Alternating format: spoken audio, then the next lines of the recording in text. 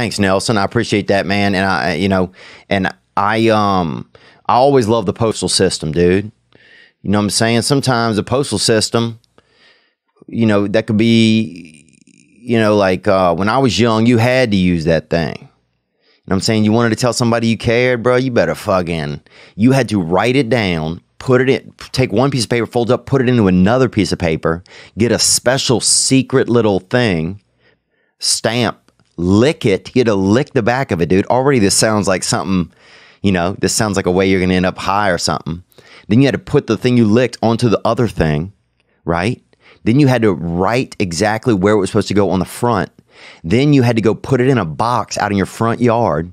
If this doesn't sound like a fucking script for Narnia, I can't even tell you what does. Then a man you didn't even know who gets bit by dogs and animals all the time had to come and pick it up and take it away. And every now and then you would hear that one of those men went insane and shot up his work facility. And that was mail. So I respect so much, Nelson, you out there still riding the rails, because mail it's really, man, it's the Greyhound bus of communication, dude.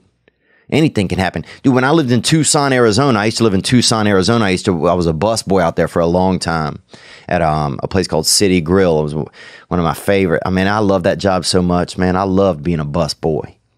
Dude, you were just fucking slanging around and people were doing dope. And, the guy who worked the oven would always be falling asleep and you wake that dude up before he fucking burned himself. But they had a postman bus, dude. This dude, he was on something, He was ganging up in his wrist or something, or just hiding, grams of cocaine up in his nose. And he would come by like 3 nights a week, dude. Midnight, 11 p.m.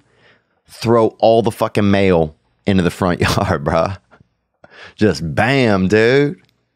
This dude was just making it rain. Bills and coupons and just different shit via the mail. This dude would just fuck it, bruh. Get your shit and cruise. Mail truck unmarked. He would spray paint other shit on the side of it, dude. Straight up real, just human vulture, man. So I know you guys are living wild out there, Nelson. I appreciate you riding the rails, brother. That's the dark arts. That's the dark arts of delivery, communication right there. When you're out there still, you working that mail and you fending off animals. Basically, you're somebody who has to fight animals. So you can get like perfume samples and coupons and grandparental. A lot of grandparents still use that mail system. And that means so much, though, when you get that letter from one of your loved ones, like a lot of people in the Midwest, a Midwestern grandmother, she'll fucking write you for no reason.